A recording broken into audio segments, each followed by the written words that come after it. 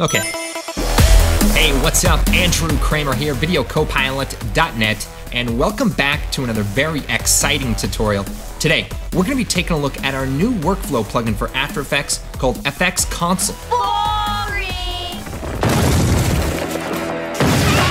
Whoa! Now, this plugin doesn't create cool 3D graphics and titles like Element 3D, but, I have to go get that every time I do a new take. Okay. And it doesn't really create cool energy effects like Saber, but sometimes just being able to work faster inside of After Effects makes a big difference. Like, imagine if you had 4 arms. It would look kind of weird, but think about how much work you could get done. So, let's go and check it out. All right, so to be honest, this plugin was designed around things I wanted to be able to do in After Effects. Small things that would just help me stay focused on what I was doing, and over time, we built these utilities into the plugin. So the way it works is that you select a layer and you hit a shortcut key and it brings up the Effects Console toolset. What we can do here is we can type in effects or presets and we can just hit enter and apply them directly. We can type just the part of the effect name. We can use the arrow keys. We can even use the mouse. And what this allows you to do is quickly apply effects directly to any layer. So for example, I can just go through and add the effects that I need. Now, the nice thing about this is that it saves you time and lets you focus on exactly what you're doing. Now, as much as I like going through menus or using the effects preset search, which is nice, but you still have to click and you have to drag it out or double click on it. There's just a lot of clicking. I like to use the keyboard as much as possible. Now, if you've used Cinema 4D or Blender or Nuke, they have a similar menu system that allows you to apply nodes and effects directly. So you know how much time you can save. Milliseconds. That's time you could be spending with your family. But in all seriousness, sometimes having to search for that effect can sometimes disrupt your focus and get you off track. And since we've been working on this plugin, we've even seen some other After Effects scripts that allow you to search through effects. But what it really told me is that I wasn't the only one that was sick and tired of going through menus all the time. I just realized it's a lot like the Nintendo Power Glove. The Power Glove for your NES. Now you and the games are one. And it just improves your experience. Except it's cool like the one in Minority Report. Hey, wait a second.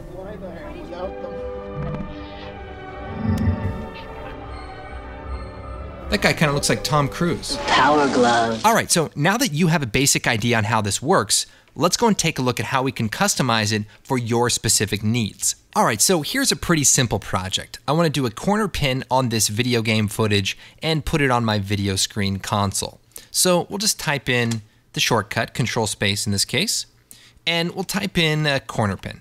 And there it is. I can hit enter and I can work with this. But here's the thing, the corner pin effect is actually kind of an older effect. I prefer to use an effect called power pin. So type in power pin, CC power pin, apply that. This is a lot nicer because I can move 2 points at once and there's just a lot more options. But the problem is I don't always remember power pin. I think corner pin. So here's what you can do. You can right click on power pin, add to favorites, then go into the settings, and I have the power pin effect here. I can add an alias. So if I click here, I can type in corner pin, hit OK. And by the way, you can change the UI color, and you can also change the shortcut. So in this case, you hold down Control, then hit space, and that'll bring up the effects console. So I'll go ahead, hit OK. And now if I type in corner pin, power pin actually shows up. And then I can hit enter.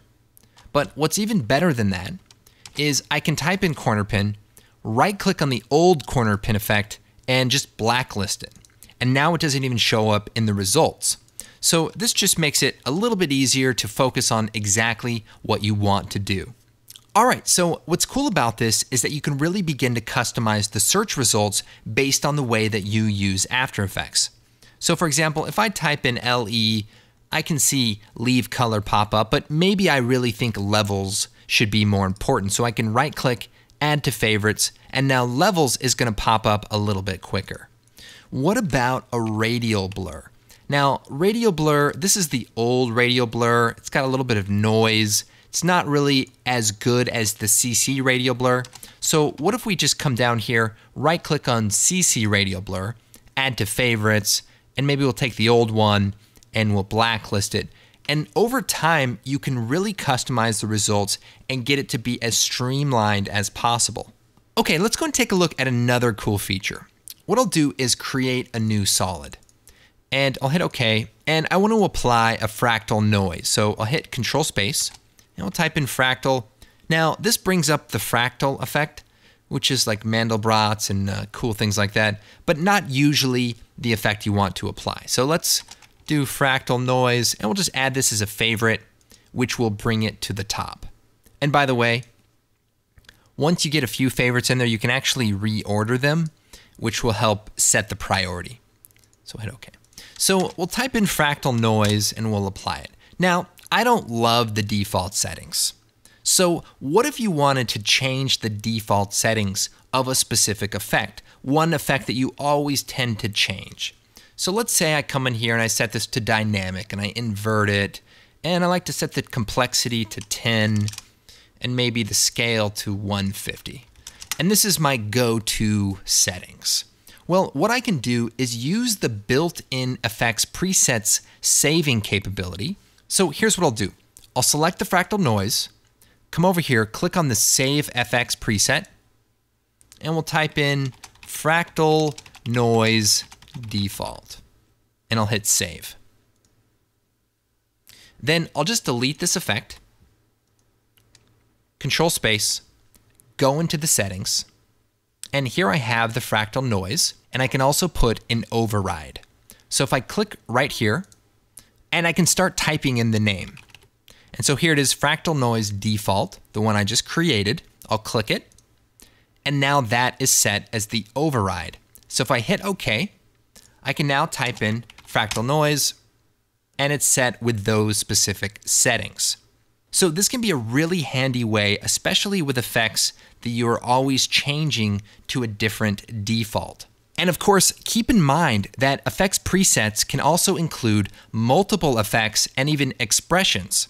So I could add an expression to the evolution, maybe alt-click, do time times 250, and this creates an animation effect. I could even add an unsharp mask, which I like to do with my fractal noises, just to sharpen them up a bit. And if I really wanted to, I could do a color vibrance, which is another Video Copilot plugin that should be favorited. Come on. And let's see here, color vibrance. Now, I'm not saying this is what you want to do, just saying this is what you can do. So now if I select each one of these effects, I can come over here to the effects and presets, click save, and we'll just overwrite the fractal noise default, hit save, replace it in this case. And if I just delete all these effects here, I can apply the fractal noise and it will apply it from that effects and preset file. So this will definitely save you some time. All right, what else can we do here? Tell you what, let's go into the settings and let's take a look at our shortcuts. So the shortcuts is basically a quick way to apply any effect or preset. So maybe you want to put element 3D in here and you can change the label to E3D. Maybe you want to put saber. Maybe your boss likes the page peel effect and he wants that to be applied to everything and you want to be quick with it. Now, you'll notice a number next to the name of the effect, and these are the shortcut numbers 1 through 9 that you can assign. So if we hit OK, we can bring up the menu, CTRL+SPACE, and you can see that 1, 2, 3, we can apply any one of these effects directly and instantly just by hitting the number 1, 2, or 3. All right, so let's say the boss comes in, he wants the page turn. So we'll bring up the menu, hit the number 3, and bam, we are turning the page on this design. Let's say, for example, that you want a specific color correction. So let's type in curves. What you can do is right-click and replace a shortcut or create a shortcut. So if you create a shortcut, it'll just add it to the list. So maybe noise, add a shortcut, create a shortcut. And that's in the number 5 slot. So here we go, 5, and we're in business. Maybe glow should be there. And again, you could come up with your own system on how these are organized. You can also reorder them in here and get them to work exactly how you want. And of course, customize the label.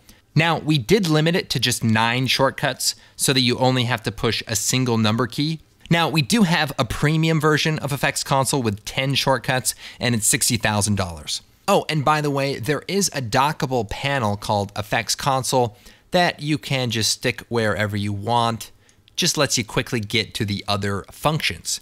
Now, speaking of the other functions, Effects Console is not just about managing your effects, it's also about managing your design progress.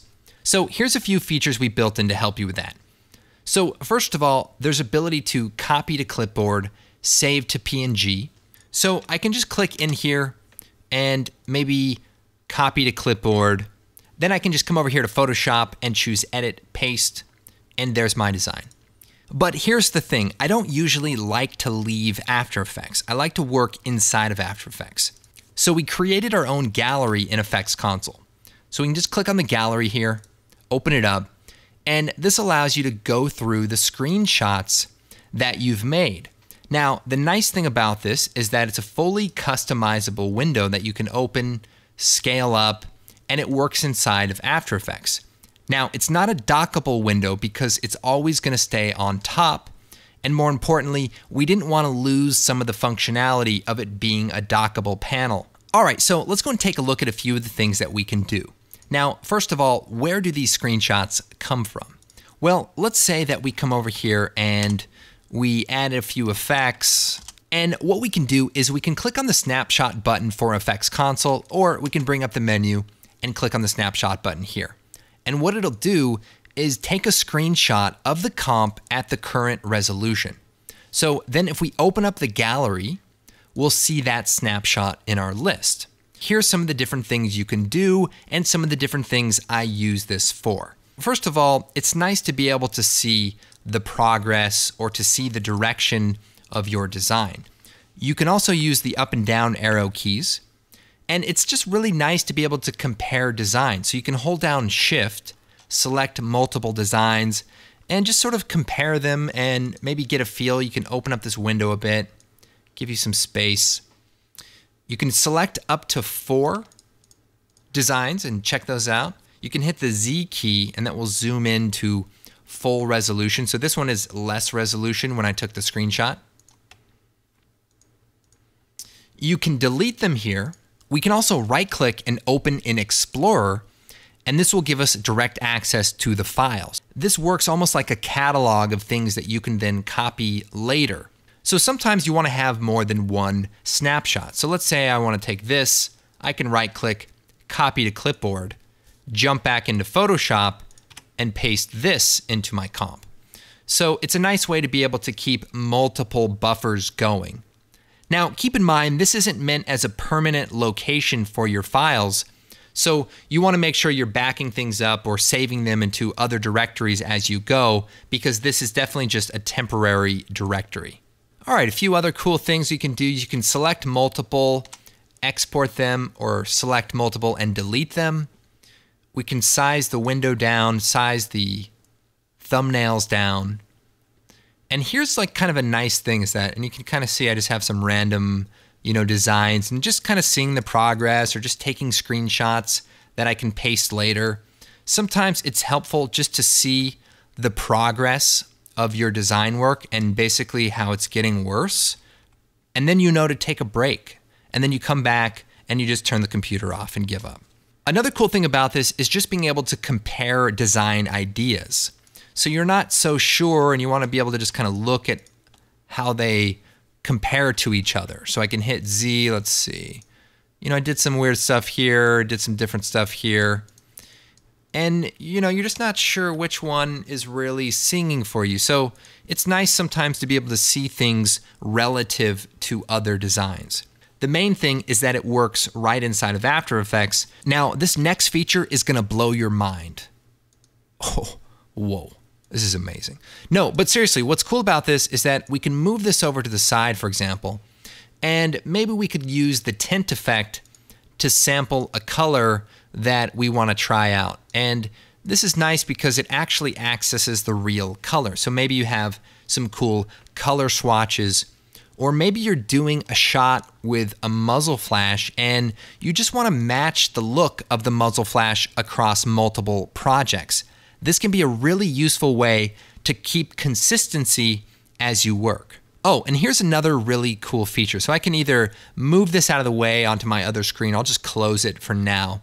What I can do is solo a layer with an alpha transparency background, and I can just screenshot this, go into my menu, and check it out. I've got a screenshot with an alpha channel. But what's even cooler than that is that you can actually take an alpha channel and import it back into your project directly by just dragging it into the project. And it's just nice to be able to try stuff out really quickly and bring assets back in just to see if they're gonna work without having to create a bunch of files on your desktop. All right, so this tool is really about helping you stay focused and helping streamline your experience inside of After Effects. All right, well, I hope you guys find this plugin useful. We're really hoping that this is a platform and the beginning of even more cool, weird, odd features that help make your After Effects experience better. This is version 1 of Effects Console, and we've already got some really great ideas on how we can add to this and build on this platform. And as always, this is a community-driven project, and we couldn't do it without your guys' support. I love that we're able to create free, high-quality plugins for After Effects users like Saber and Color Vibrance and many others. All we ask is that if you're looking to upgrade your After Effects game, check out Element 3D, check out Motion Pulse for some really cool sound effects. We've got some great model packs and stock footage. We really appreciate it. All right, guys, thanks so much for watching. I'm Andrew Kramer from VideoCopilot.net, and we will see you next time. One second. This is how you get fired up. You just, it's empty. It's like a premium Sega, like a Sega CD or a Dreamcast, or, except it doesn't suck. I found this in an old box. I actually only meant to keep the box.